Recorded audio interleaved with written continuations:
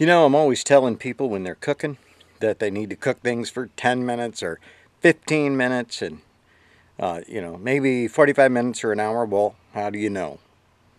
Really, how do you know? You're out in the woods. You don't necessarily have a clock. Maybe your battery's dead on your cell phone. You just need to know. Well, you make yourself a sundial. Now, that sounds complicated and difficult, but not really. Let me show you how to do it with 3 sticks and your hatchet. Or a rock.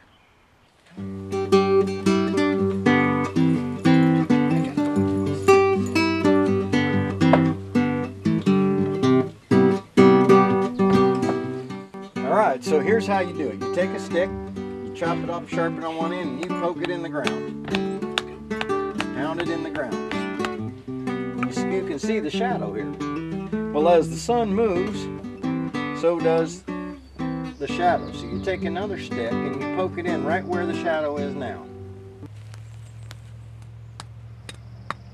Right like that. Now the sun's moving from the east, which is that way, to the west, which is that direction. And so what we're going to do is we're going to kind of clean it off right here. And in most places, 15 minutes is about the width of your thumb. So I'm going to stick my thumb there and I'm going to put another stick right there. I'll push it in the ground. And we're going to watch that shadow move.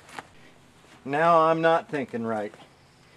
It won't go that direction. It'll go the other direction. It'll go this way. Right here. So let's push that stick down in the ground. And we have 11:37, and so we'll come back here in 15 minutes and see if that shadow is moved from this stick to this stick. Let's get a closer look at the shadows.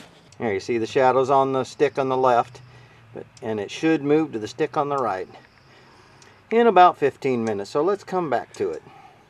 Okay, here we are 15 minutes later, and this shadow here from this stick, which is your dial stick and your number sticks, are over here. This shadow is now right in the middle between these two, which is about a thumb width apart. That's pretty accurate. See, now the good old boy that taught me this trick, or this particular way of making a clock, he's a lot farther south. He's a lot closer to the equator, so the surface of the earth is moving a little faster there. So the sun appears to move quicker, so this shadow will move faster. I live up by the Canadian border, and thus it's going a little slower up here. And so, it's just physics. It's the way it works. So you'll have to, for your area, figure out exactly how it is. Now you should always make the space here the width of a span of your hand. And the reason for that is you always have your hand with you. You don't always have a tape measure with you. So if you make it this size, you can always make it this size.